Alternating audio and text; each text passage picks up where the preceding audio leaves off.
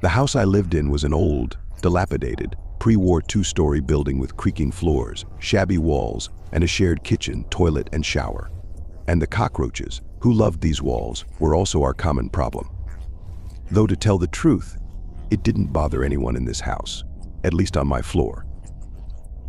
The old grandparents were living out their lives next door, and cockroaches were probably the last thing on their minds. Only at the end of the corridor, near the common kitchen, lived a young guy and a girl. Students, I guess, renting a room. They often had friends over. The party usually lasted until the morning. Puked up floors in the hallway and insects eating the filthy stuff. It's a regular thing. And the only thing that saved me from all this nastiness was a good metal door and double-sided tape, which I glued around the edges so that the cockroaches did not get into my den. This is, let's say, an introduction so that you understand where and how everything happened. And yes, the story is not really about cockroaches and the horrors of dorm life. It's about something else. Other horrors that started about a week ago. It was late at night. I came home from work, and the atmosphere in the hallway was familiar to me. Older women in housecoats gossiped in the kitchen, filling it with cigarette smoke, if only to block out the constant stench of alcoholics and old men. "Good evening." I said hello and quickly went to my room, turning the key in the lock 3 times and immediately clanking the electric kettle. It was warm and cozy at home. I didn't want to go out the door, but I had to. There was no shower in the room. Having done all the work quickly, I finally drank hot tea and got into bed, and my tired eyes immediately closed. During the night I woke up several times. In general, this is not a rare phenomenon. My sleep is quite sensitive, and I can wake up at the slightest squeak, no matter how tired I was when I went to bed. I've had students making noise, or drunkards banging on the door right across the hall from my room or something else. There were many reasons, but that night it was something else. From below me there was a sound, so distinct, as if someone was moving something heavy on the floor. Like a closet or a dresser or something. I looked at the clock with sleepy eyes. It's the beginning of 2 in the morning. Had I lost my mind? I was surprised and, throwing on a robe, went to the bathroom. By the way, it was at the same place as the shower, at the end of the corridor. I didn't know my neighbors, and I didn't want to get acquainted. And I didn't see any point in listening to constant old people's problems or gossip.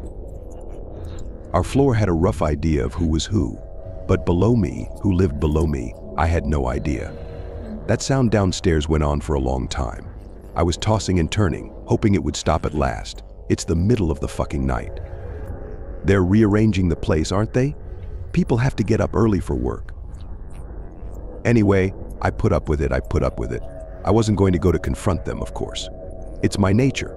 I put up with everything. But sometimes my patience breaks down, and then you have to hide. That night, the only thing I did was banging on the radiator. We have, in fact, only one, and the ringing, noisy neighbors did not miss their ears. After maybe a couple minutes, the grinding downstairs, thank goodness, stopped. And I took the opportunity to fall asleep. Never woke up again that night. Maybe they kept making noise. Anyway, I didn't hear anything. The next morning was pretty standard. Coffee, cigarette, shoulder bag, and off to the bus. It's freezing outside. Good thing the bus stop wasn't too far from home. I was in such a hurry to catch the bus that only at the stop I remembered how an old man looked out from one of the rooms on the first floor. I opened the door a little bit. I was coming down the stairs then. Our eyes met so much that it seemed to me as if he was waiting for me. I don't know, judging by the layout of the room, that's where the grinding came from last night. Yeah, that's right. That's the room. There was no doubt when I returned home in the late afternoon and walked down the first floor corridor. And noticed the door. A time-ravaged wooden door, a bit rotten at the threshold, and there were cockroaches crawling inside it and underneath. Gross. This night, around the same time, I woke up again to an eerie scraping sound. This time it was louder. It was that fucking grandpa dragging something in there again. God, you fucking pension. How many times can you do this? Wiping my eyes and picking up a slipper from the floor, I grumbled and started hitting the radiator with it as hard as I could. The grinding stopped, but it didn't stop. I continued to pound on the radiator so that the old stump would finally calm down. It took about 5 more minutes. Finally, when the noise stopped, I turned on my other side and fell asleep. Except the fucking grandfather woke me up again. And judging by the numbers on the clock, I hadn't slept very long. This time the grinding was replaced by howling. It was like I was in a freaking gun house, where everyone was either in pain or just plain fucked up. I had no energy or desire to get up from the heated bed, get dressed, and go to the first floor. So I had to repeat the procedure with a slipper and a radiator. But this time it didn't help. Still, I had to get up and go and sort things out. Although, to be honest, for some reason I thought there was some retarded grandfather living in that room, and it wouldn't do any good to figure it out. But still, I put on my jacket and pants. Sleepy and angry, I went down to the first floor. There was no bell at the door. I had to knock. Not hard at first, barely touching the ugly door. But when I couldn't even hear footsteps behind it, I started banging seriously. When somewhere in the depths of the room I heard shuffling footsteps, and then the turning of the key in the lock, the door creaked, and in a centimeter slit looked out the old man, standing there looking at me like a sheep at a new gate. Dear, of course I understand everything, that maybe you're renovating there. I don't know. But have you seen the time? Can we please be quiet? It's nighttime, people have to get up for work, and you're moving things around, moaning. You can hear everything. He's standing there, looking so intently straight into my eyes and moving his lips as if he wants to say something, and then he says in a husky voice, "Don't bang on the radiator." "Why are you banging on the radiator?" "Grandpa, are you kidding me?" I raised my voice in anger. "What do you mean, don't knock? You're doing a hell of a lot of things at night. I promise you, next time I'll call the police." In response to my speech, the old man only slammed the door in my face, went up to his room. It's quiet. I went to my pillow, and I didn't feel like sleeping. This old fart woke me up, and I have to get up for work in 4 hours. Well, what to do? I took out my phone and lay like that, scouring the vastness of the World Wide Web, hoping to fall asleep. The moans on the floor below sounded at the hour when I started to fall asleep. Monotonous, heavy moans, but good thing they couldn't wake me up that time. And despite those damn sounds, I managed to fall asleep. The next day after work, I decided to find out from the neighbors, say, in the hallway, who lives in that room behind the rotten door. As usual, there was a full house in the kitchen in the evening. I caught the moment when the local ants gathered for a smoke break and approached them. I apologize. They turned their sagging faces in my direction. I was wondering, do you know who lives in room 17? Is that on the first floor? The drunken voice of one of the neighbors called out. Yes, on the ground floor. I confirmed. They looked at each other in bewilderment. I don't know, maybe it's someone who's there again. What do you mean? Well, no one's lived there for like 3 years. Why? I can't sleep well. It's the room below me. The bitch is moaning, moving things around on the floor in the middle of the night. I went to check it out, but some grandpa opened the door. What grandfather? One of the neighbors got up from her creaky chair. I didn't even see him. He opened the door a little and looked out with one eye. And yes, I saw him this morning on my way to work, but I didn't get a good look at him. So Sasha, right? That's your name? Yes, that's it. Sasha, no one's lived in that house for 3 years. I doubt anyone has moved in. The aunt who told me all this stood across from me. By the way, she's the biggest fan of Hawthorne tincture and vodka, but I could tell she sobered up when I told her about the old man downstairs. If I'd had relatives, they'd have come a long time ago. The room's been empty for, what, like how long? About 3 years. Trust me, I've been here 20 years. I could see that in her, of course. Yeah, who did I see then? I wondered. I don't know about that. It's a hell of a thing. Her words gave me goosebumps. Her words gave me goosebumps. The thing is, my grandfather lived there. It's been a long time since the old stump lived and died. I can't tell you exactly when, because I don't know. I only remember that the stench was terrible, and it took a long time to find the source. And when they did, his corpse was bloated and worms were eating it. Maybe you saw him, her drinking buddies laughed. I see. shin goat. Thinking, I turned around and went to my room. Who am I listening to? Am I out of my mind already? 3 drunk women with swollen faces like bees, and I'm complaining about my life. Yeah, I'm done for. But still, after that conversation, a strange uneasiness settled inside. Every day I'd go up and down the stairs. I would glance at that very door. Empty, according to my neighbor. The fidgeting continued every night, and every night I'd bang on the radiator to get the fucking old man to calm down. It wasn't long before things started happening that I still can't get my head around. Yeah, I think it started after I called the police. One of those restless nights. Banging on the radiator didn't help. In fact, it didn't help the door either. Nobody answered the door. I had to call the cops. They came quickly, apparently having coffee nearby. 2 big, burly guys came in and asked what was wrong. But I outlined the situation to them, and together we went to the unfortunate door again. They knocked, and there was silence. Open up, police, there was no answer. As if there really was someone behind the door. No one was there. The bogeyman politely explained to me that they would not break into his house, because noise at night is no reason for that. Anyway, they turned around and left. I went outside for a breath of nicotine, lit a cigarette, and suddenly the light in the window on my right came on. I looked there. I see my grandfather standing there. First floor, you can see everything is fine. Such a dim bulb. It lit up the room a little bit. And he's standing under the wall. Yeah, that's what you do, bitch, I thought to myself, and I went back out the door. Apparently, he saw a car pull up with lights on. So he pretended like nobody was home. I go to him, start banging on the door. Open up, what are you trying to do? This time I apparently got him, and the door soon opened. Just like last time, only a part of his face showed through the small slit, and as the crazy grandfather began to gibber, "Why do you bother me all the time? Why are you banging on the radiators? You're in your last hour.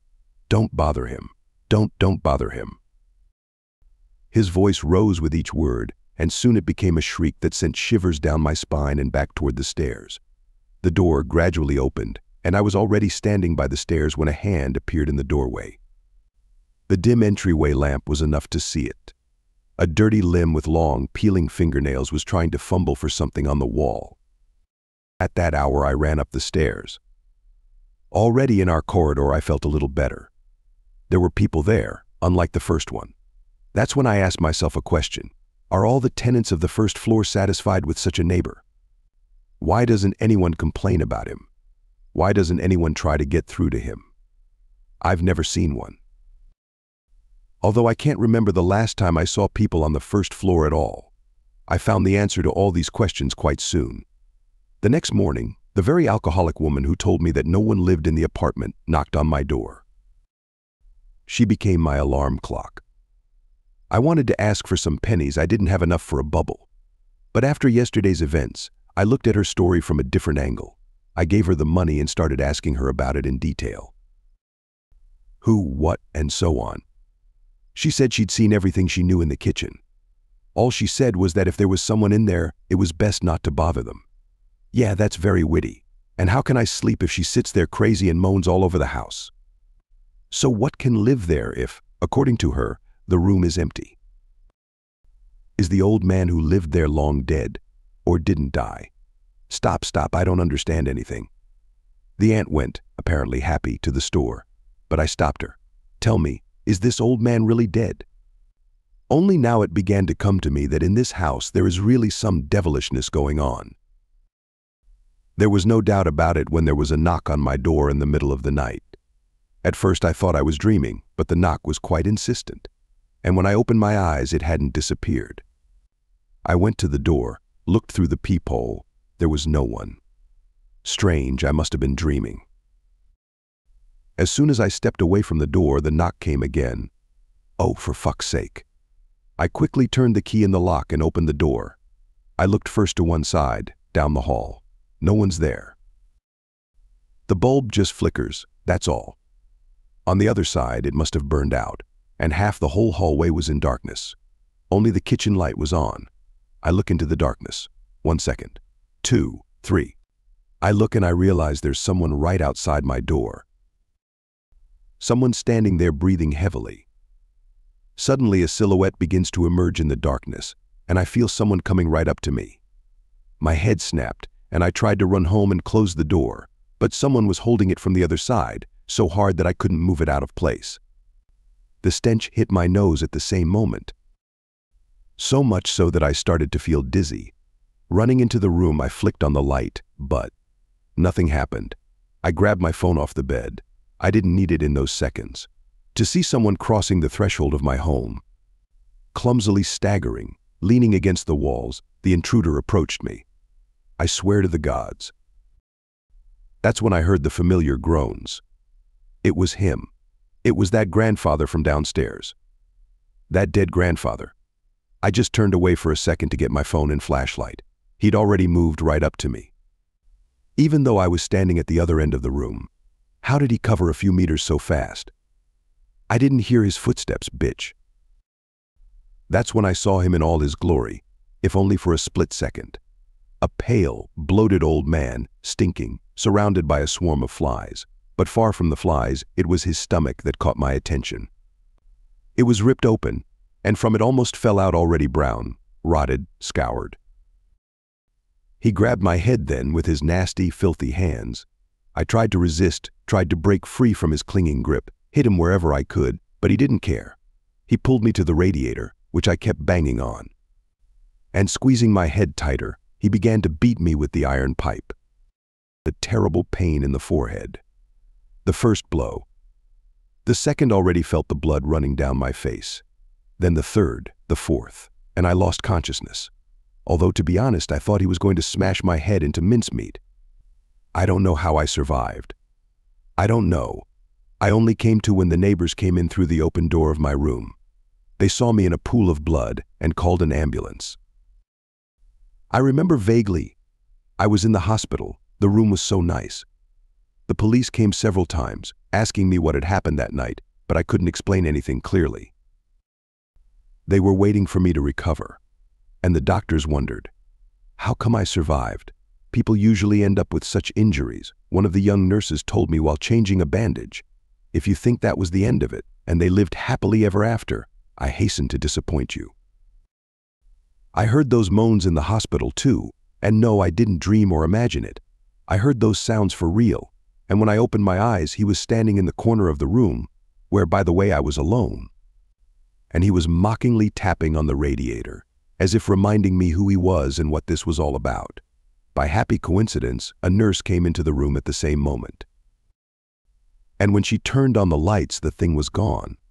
Some man who'd been in a car accident was assigned to me. I guess he made sure Grandpa never came back to the room again. When I was finally discharged, I went back to the dorm. I packed up all my belongings and moved to another house. I rented an apartment somewhere else. Older, of course, but without neighbors like that. I put this little room on the market. Now I was afraid of every rustle. Even in a new apartment. Slept with the fucking lights on. And I was afraid to see him again. Hear those goddamn moans. But thank God, everything was quiet. He didn't bother me. At least not yet. But that's what I found out when I went back to the dorm about a week later to get some of the things I hadn't managed to steal the first time. I overheard the neighbors talking in the common kitchen. As it turned out, the first floor of our dorm was not particularly populated. Almost all the rooms were empty. Only 3 had people living in them. I don't know who they were, but they said they found them in that very room. They were found because the stench was all over the floor. I noticed it too, by the way. It hadn't cleared out by the time I got here. Apparently they didn't like the old man's loud moans either, so they risked knocking on his door and expressing their displeasure, just like I did. But they were less fortunate.